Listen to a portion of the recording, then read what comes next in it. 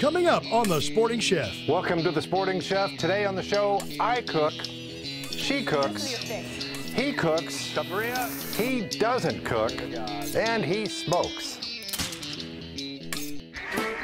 What do you get when you find the best fish and game chefs?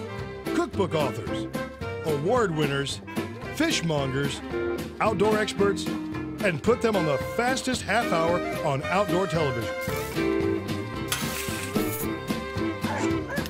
Hosted by one of America's best-known wild game chefs, Scott Lacey. The Sporting Chef.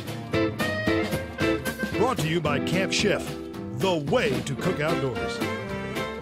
Today on the show, it's all about fish, no game today. Some parts of the country, it's really hard to get really good fresh fish, especially saltwater fish. Well, this is how I get my fish. This comes delivered to my door from Catalina Offshore Products in San Diego. I've been using them for years and years. It's the freshest, absolutely the best fish you can get. Like this yellowfin tuna. This is ahi tuna. I want you to note the color. It's just an absolutely gorgeous piece of fish. This is a California halibut. It's a smaller halibut than the Alaskan halibut. The flavor is very similar. It's very, very mild in flavor. Breaking down whole fish can be kind of a daunting task for a lot of people. It's really, really, really very simple. Chef Jenn in San Diego, who's also a regular at the Catalina Offshore Products, she's going to show you how to break down this spiny fish that a lot of times when we're offshore and we're catching sculpin, we go, oh no, it's a sculpin, and we throw it back. Well, Jenn cooks it. All right, so sculpin, they're pointy, they're ugly, they're not so pretty looking, but they're really tasty. Sculpin's one of the unique fish that you're going to find here at Catalina Offshore Products, and you're not going to find it at any other fish market. All right, so first things first, we've got a bunch of spikes on this here fish. There's a few up here in the head, so you're going to try to avoid kind of putting your hand right directly onto the head. The other thing is we've got these spines that run along the back. What I like to do is just take a pair of scissors, come right along the back, and just cut these out. Once I have those spines removed, I'm then going to go to the ones that lay here on the belly. And then the last thing I'm going to do is the last set right here.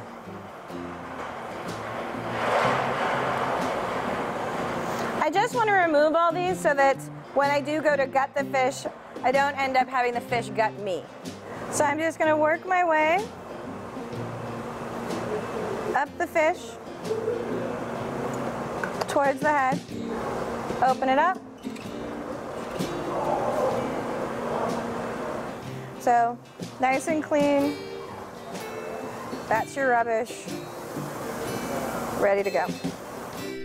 Now later on, Jenn is going to turn that sculpin into a steamed sculpin with spicy Thai sauce. You want to stick around for that. Now I'm going to get my halibut and my tuna ready for whatever it is I'm going to do with it. On the halibut, I'm going to first dunk it in the egg wash. I'm going to season that also. I'm going to put some of the High Mountain gourmet fish seasoning in here. So let me just give that a little extra dunk. And then I'm going to coat this in Japanese breadcrumbs. This is going to be very, very simple. Capers, white wine, lemon, pretty classic preparation. For my tuna, I have Dijon mustard. You can use either lemon or lime juice. This happens to be a Meyer lemon, and I've got some sesame oil. And this is toasted sesame oil in the Asian section of your market. And to add a little bit of salt and flavor to it, I have the High Mountain gourmet fish seasoning. And I just want to give that a start. So I'm going to coat the tuna with this sesame mustard mixture. And then after it's all coated, I'm going to press it into sesame seeds. So it's going to be a sesame crusted ahi tuna. And the sauce is going to be a cucumber jalapeno ginger relish. On top of the halibut, it's going to be an avocado lime sauce. Sound pretty good? So here's the thing about freezing fish. If it's got a lot of moisture in the fish, or if it's a piece of meat and it's got some moisture in it, it doesn't really seal on that vacuum bag. Well, here's a food saver tip from a really close friend of mine that'll help you out. If you've ever tried to seal something that's a little bit moist, like a piece of fish or some duck breast in a food saver vacuum packaging unit, you'll know that if it's a little bit moist, what happens is the juice runs out through the open end of the bag, goes into the chamber, doesn't seal. So what do? You got a couple of choices. One is to use some folded up paper towels. You first put the meat in, you put the paper towel at the opening like this.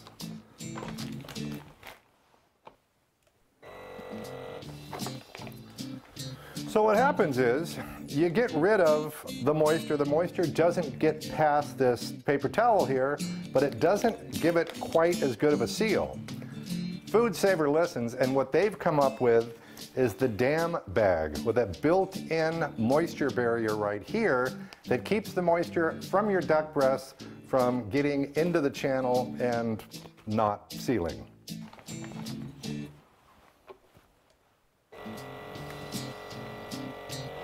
Now, of course, label it. It seals tightly, and it seems to work a little bit better, at least more consistently, than the paper towel trick. Chef Jenn knocks the Sculpin out of the park. JD has a tip, Tommy cooks sea bass, and Buddy fires up the smoker. Stick around.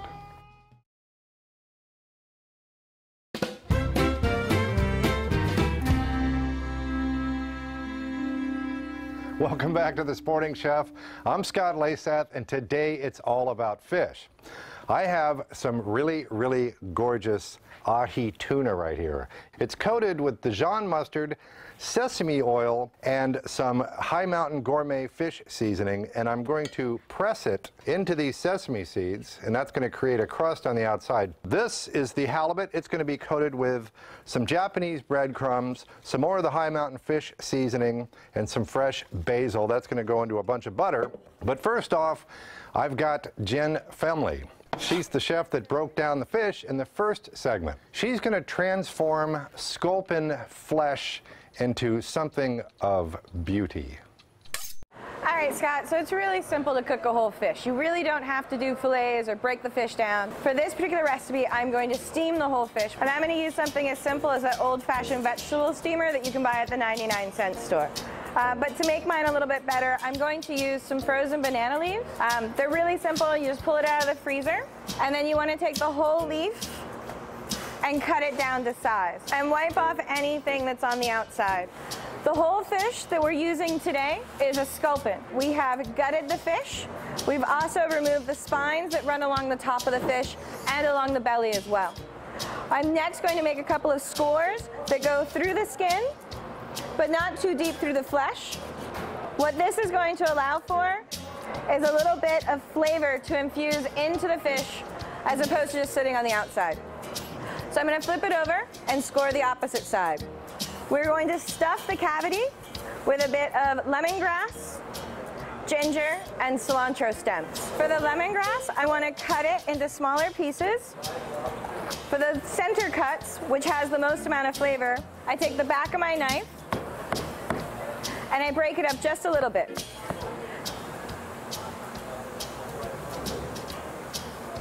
And my easy tip for ginger is just to take a regular kitchen spoon and peel the skin off the outside.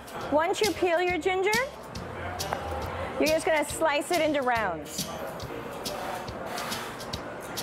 Now the cilantro stems, the top of the cilantro, we took some of the leaves off and we're using that for garnish.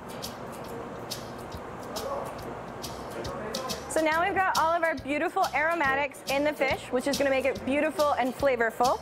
And we're going to place it into the steamer.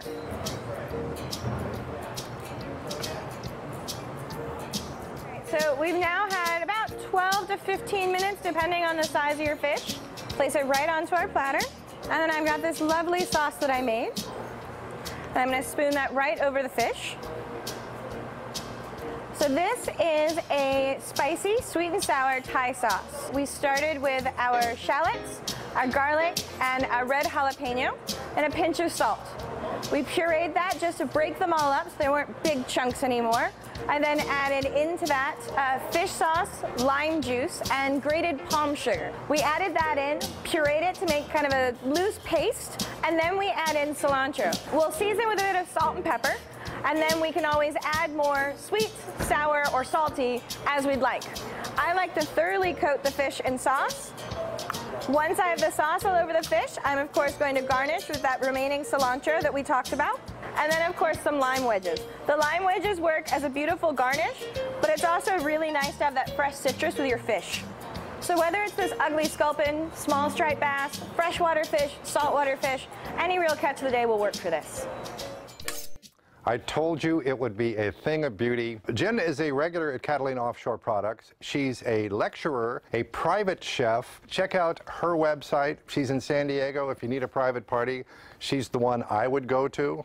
And now if I'm fishing in Northern California or Alaska, my go-to fishing guide is a guy named J.D. Ritchie. He writes, he fishes, and he's going to tell me what he does with salmon eggs. I eat them in sushi bars. All right, right here, this is the nectar of the gods when it comes to salmon fishing. Good old roe. When we're using roe up here, there's times when the squaw fish are so thick that you can't get your bait down to the salmon before it gets just completely obliterated. The squaw fish is a native minnow here that lives in the Sacramento River. Just a sort of nuisance fish. They will rip your bait off the hook all the time, and they live in the same area. So a lot of times you put your roe down to the bottom right where the salmon are, and it never gets a chance to get seen by salmon. So there is a fix for that, and it's called making spawn sacks or making berries, whatever you want to call it. Basically, you're putting your eggs in a mesh sack so they can't get completely devoured by squaw fish to give the salmon a chance to see it. The way you do this is you can buy a couple different types of netting. A lot of companies make it. You have a couple different varieties here. This is the roll. This is a little less expensive than the pre-cut squares, but I'm all about the pre-cut squares. They're way easier. Take a couple squares, lay them down on your work area here. Then you cut the bait into size chunks that you want. Now we're typically using anywhere from a dime-sized piece of bait up to a quarter. Just kind of depends on the day, what the fish want. And then you take some thread, you wad it up basically like a wonton or a dumpling. And then I just kind of twist it tight. You don't want to squeeze too hard because you're going to mush all the bait in there. And then you take the thread, do a few wraps around the top, throw a half hitch, cinch it down, pull it tight, and then you just trim the excess off right there, the little top. Boom. Now that bait's going to last a lot longer than just a regular piece of roe that's not in a bag. And you're ready to go. And then I just put them in a little container for the next day, so you have a bunch ready to go. So Scott, you could eat salmon eggs, and people do, but that's a terrible waste of really good bait, so don't do it. Just do this and let's go fishing. Coming up, tuna, halibut, corvina, and cabrilla. Stick around, you're watching The Sporting Chef.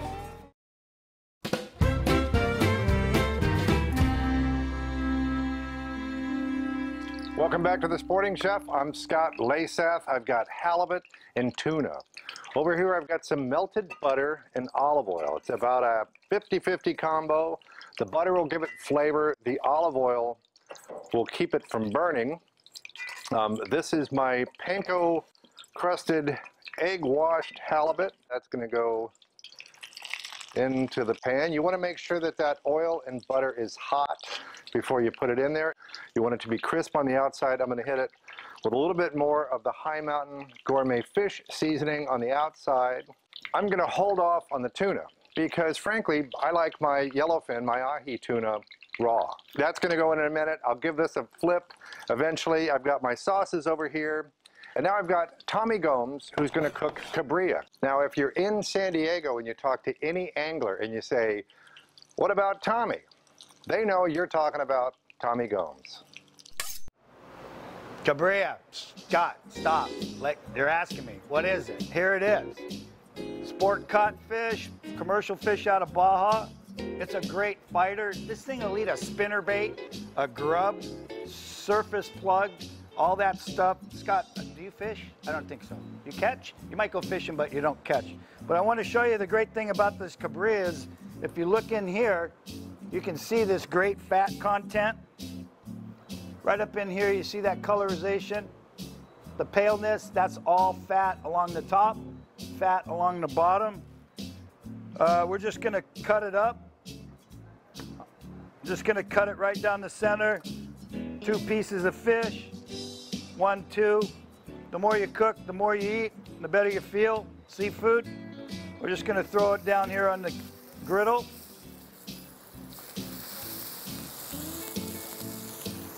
I'm going to put a little bit of high mountain seasoning on this. Just a little bit on the top, or on the bottom actually. We're going to flip it over. I'm going to squeeze a little bit of lemon on there. Little salt, not much. Just a little pepper. Add a little bit of a kick to it. Again, picking fish.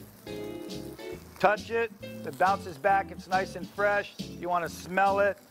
When you get the fillet, your fillet wants to be nice and shiny. It doesn't want to be dull. You want to give it a smell. It wants to smell fresh.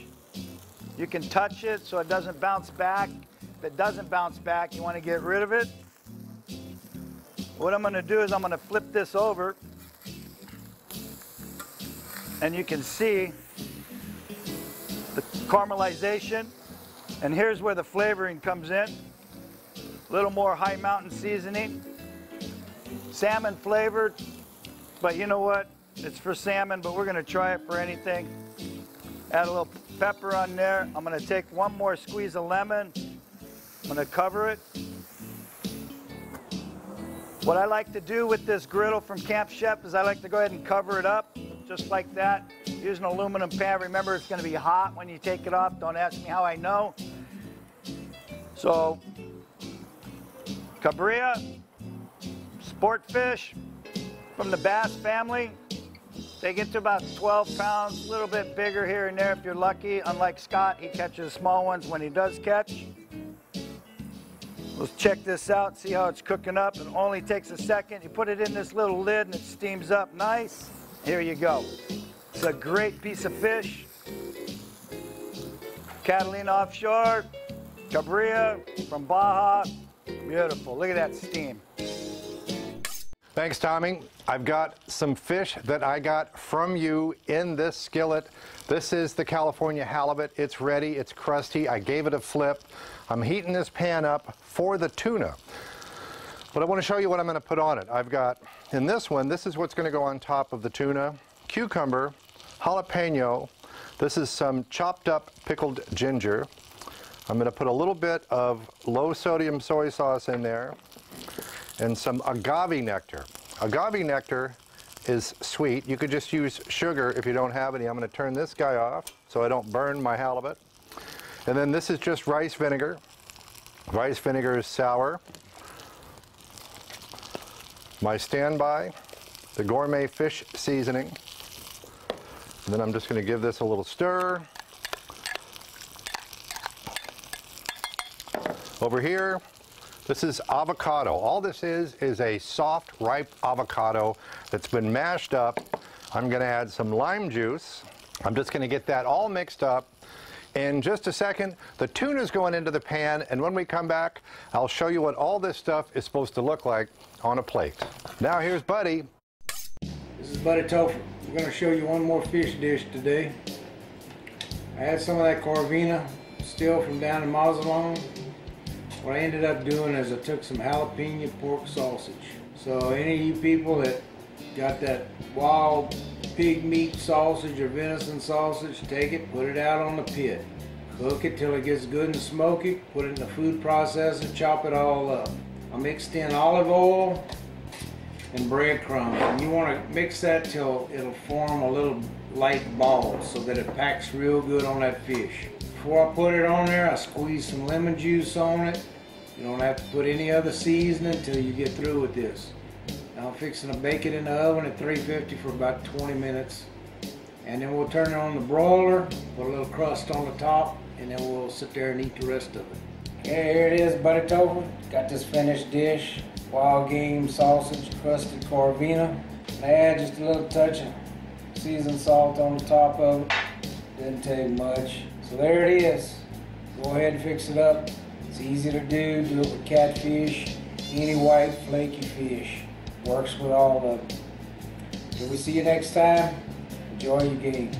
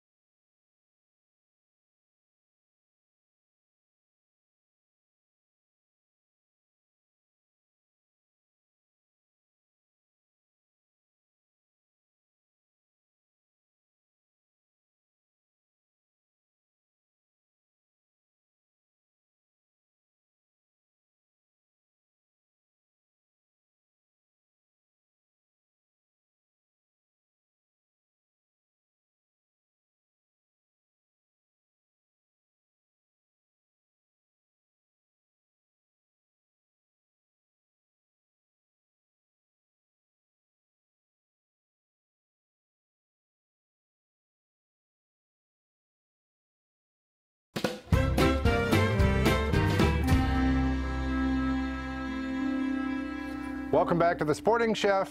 It's time to plate up. What I did with this halibut here, I'm just going to put a big squeeze of lemon. On the tuna, cast iron skillet, olive oil, medium heat, and all I did was turn it on all sides so that the outside got crusty with that sesame seed. It stuck to it and it's not going to be overcooked, and I'll show you that just to prove it. On top, this is cucumber, jalapeno, a little low sodium soy sauce, and some more of that pickled ginger. We'll put that right on top of the tuna, on top of the halibut. There's that avocado lime puree, just mashed up avocado and lime. Let me show you what this looks like inside. Oh, yes. That right there is a thing of beauty, and there's some people on the other side of the camera that are saying, I got it. No, that's mine. I want to thank my guest today, Chef Jenn Felmley. She's from San Diego. She's a private chef. She's a lecturer. Check her out. Tommy Gomes from Catalina Offshore Products. J.D. Ritchie from J.D. Ritchie. And then there's Buddy. Hope to see you next time on The Sporting Chef.